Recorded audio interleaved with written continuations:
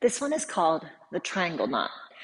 Also found when looking at names on this one, it sometimes is mixed up with a twisted knot. Okay, so slight variation in shape. Twisted knot has both arms going, triangle knot, one arm. I do find also triangle knot takes slightly less flexibility of the shoulders. Let's be honest, significantly less shoulder flexibility. Okay, so for this one, this triangle knot, you can invert up into it, you can descend down into it. Before starting in on this move, you should be comfortable with an outside leg hang, as in pretty solid, no hands, okay? Ideally, better yet, you should be comfortable with leg switches. That would be awesome, but this is also a good place to start. If you're working towards leg switches, this might be a good introduction for you, okay? So for this one, you're gonna start from an outside leg hang. You can get into that however you want. You can drop down into it, you can invert up into it, whichever you prefer, okay? So from an outside leg hang, here, I'm going to rond de jambe or circle my inside leg with my toes as low to the ground as I can. I don't want my toes up towards the sky. I want them down, circle, and pull that leg crossbody so I really feel the pull on that inner thigh there, okay? Once I get it to that inner thigh and I start to feel that squeeze, then the second leg that is currently hooked, I'm going to think of as if I'm trying to scissor my legs, like I'm really squeezing, like I'm trying to do the pee-pee dance and hold the pole between my legs. I'm going to straighten it first to make sure that I'm solid. Okay, so I feel that hold between both thighs. Then when you're ready, you're going to lower that second leg and really pike. As you lower, make sure your upper back is engaged and you're lifting your chest, and that keeps you locked in. Okay, once that second leg is in place, the bottom leg, which is now your inside leg, you're going to bend. Okay, so the top leg is straight, the bottom leg is bent. Now your inside arm is going to reach up to that first leg, and if it can't grab, that's fine. Okay, you can grab the knee, you can grab the ankle, and you're going to push.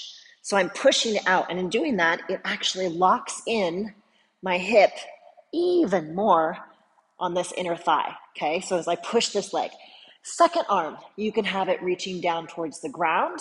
You can grab the pole, make it geometric, make it rounded, make it straight, whatever shape you would like. When you're ready to come back out, release the hand, rehook in that outside leg hang, and then coming up and out, however you prefer to come out of an outside leg hang. Okay, so a couple things to think about. Sometimes it rearranges your shorts. Really important on this is this crisscross of the inner thighs. Your thighs are keeping you alive, okay? And as we say in the pole dance world, thick thighs save lives. So those of you that maybe have thinner thighs or slightly less endowed, you're gonna have to work a lot harder, okay? So, but that doesn't mean that this move isn't doable, okay? Remember, every move is a little bit different, different bodies, different shapes, different flexibility, different proportions. Moves will look different. Depending on flexibility, your legs might not be as low as mine. That's okay too. Make your own shape, okay? So, checklist on this one.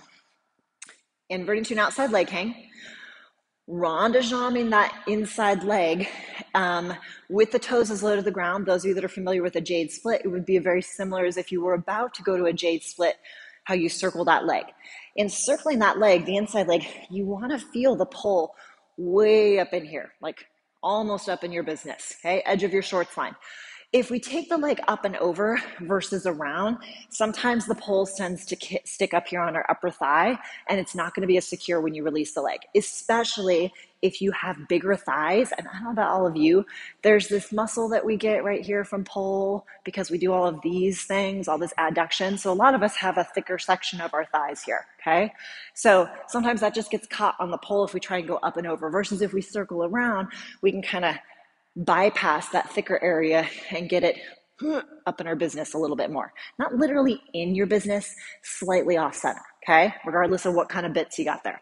So I'm going to rond de jambe that inside leg until I feel it on that inner thigh. Like I said, you're really going to think as if you're doing the pee-pee dance. I'm thinking of trying to do this with my legs in this transition before I bend my leg. You can't fully because you know the pole is in your way, but this adduction exercise, really engaging those inner thighs, that's what I'm doing with my legs, okay? So like I said, you can't really see that entirely on the pole. It doesn't go quite to that point because, you know, the pole is in the way. I can't crisscross quite as much, okay? So you really want to think squeeze, squeeze, squeeze, squeeze, squeeze. The upper back part I was talking about, and this is something that you should be doing in any of your leg hangs anyway, jade split, that kind of thing, is when you do go bring that second leg down, a common thing that happens is in many things in pole, when something feels scary, uncertain, not just in pole, let's be honest, in life also, we tend to sometimes want to kind of curl up in a ball and hide, okay? So when you're taking it to that rond de jambe around, if leg hangs are kind of newer to you, or maybe not 100% comfortable with switches, that kind of thing, what tends to happen is when we start to take that second leg around, we tend to like brace for something horrible to happen. You have to fight that urge and instead do the opposite and chest out, okay? Reason for that is by sticking your chest out, when you do that, this inside arm is going to increase contact point on the back of the shoulder here, okay? So the more I think of sticking my chest out, the more it locks this in, and the more I push there, it pushes me more into here. Okay, if I hollow, it takes me out of this point and this point. If I stick tits out, it pushes me in to both points. Okay, so when you're ready to circle that second leg around, be very cognizant. You're in your outside leg hang. You're thinking, I'm going to circle that leg. Maybe you're thinking, oh crap, I might die. Maybe you're totally good with it. Either way, take a big breath in. As you exhale, circle the leg around and think, stick your titties out, okay? That's gonna help keep those contact points. Second leg comes around, we're gonna feel that thigh hold, we're doing the pee-pee dance with the pole, then you're gonna bend, the only leg that you can bend, right? You're gonna crisscross, the leg comes down right on top of it, okay? If that feels comfortable and you're like, okay, I'm trusting this thigh hold, then we can reach up with that inside hand. Remember, with that inside hand, when we do grab, it's grabbing the opposite leg at the ankle, because that's the one that's straight, and I'm pushing it, okay? So instead of my leg staying on line here, I'm pushing it to the side, which of course is gonna ram that pole even more into your business, okay? It's gonna feel amazing, don't worry, okay? So it's pushing to the side, and it will kind of like your chest will rotate a little bit. I mean, once again, depending on bodies, depending on, how slippery, how sticky you are in the pole, of course, so many variables. So some people might rotate a lot, some people might not rotate visibly, but a smidgen, okay? Then that second arm, you can stylize however you want. Jazz hands, spirit fingers, make finger puppets, I don't care, whatever works for you, okay? So this move works on spin or static. You can do it either way. You can invert up into it, you can descend down into it, spin, static. It can be the beginning of a combo, it can be the end of a combo, it can be a photo shoot pose, whatever you want, okay? So with all of those little cues and tidbits in mind, let's just do one more little time run through, okay? So outside leg hang, make sure that chest is sticking out.